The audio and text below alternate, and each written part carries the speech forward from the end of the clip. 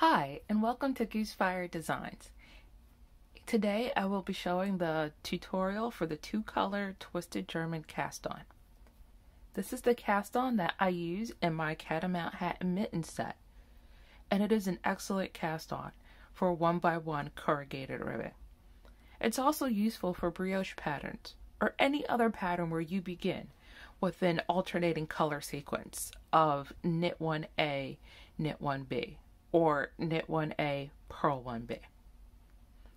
Now we're going to start with our two colors, and the pattern will usually say what color to start with. The first color you're going to cast on should go in the back, and your other color comes in the front. We are going to tie a simple knot, knotting the two ends together.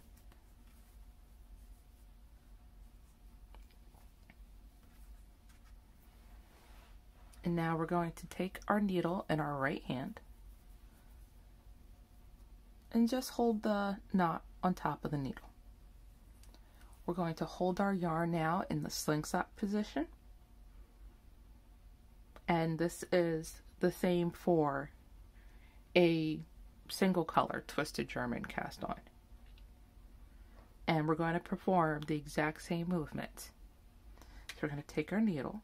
We're going to come around the yarn on our thumb through the loop, and we're going to snag that yarn from the back.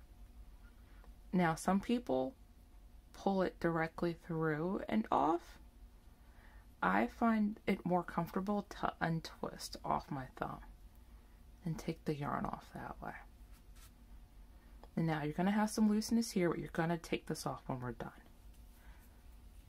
So that's our first stitch cast on. Now we are going to change the order of the colors. We're going to take the back yarn, carry it over to the front, and now on our slingshot the order of the yarns has changed. But we're going to do the exact same thing we did for the first stitch. We're going to take the needle under, around, through the loop, and snag that yarn at the back. Take the loop off, and there is our second stitch. And we're going to switch colors again. Under, through, snag, and twist. Switch. Under, through, snag, twist, switch. Under, through, snag, twist, and switch. One more time.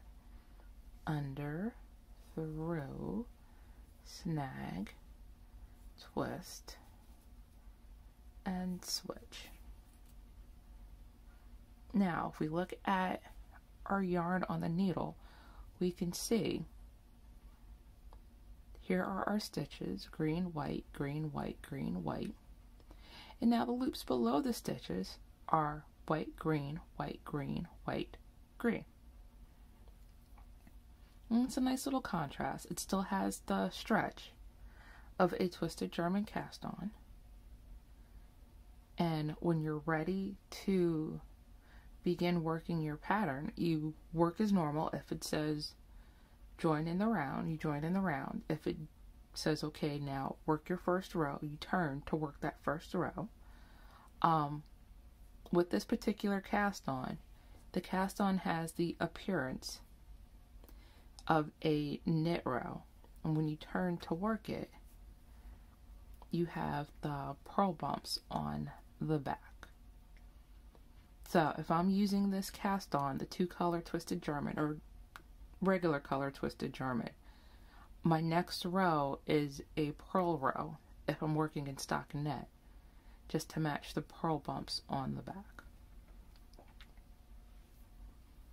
And again, we have the colors in the loops are the opposite of the colors on the cast on. And this knot right here, when you're done working it, you just slide it right off.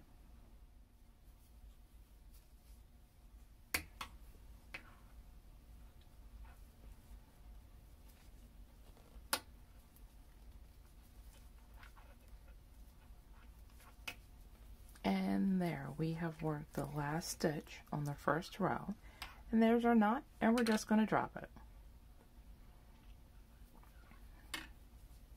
And we are going to turn our work.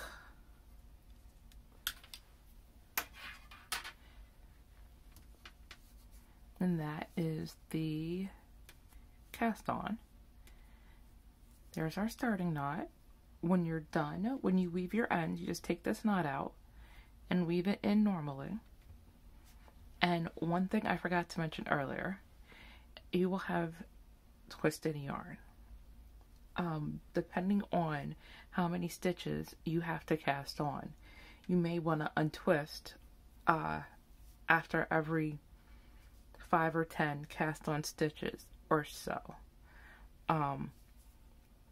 because constantly changing the colors will twist the yarn. And if you alternate colors, you won't get this nice like barbel pole effect on the end. And that is the 2-color twisted German cast on. Thanks for watching.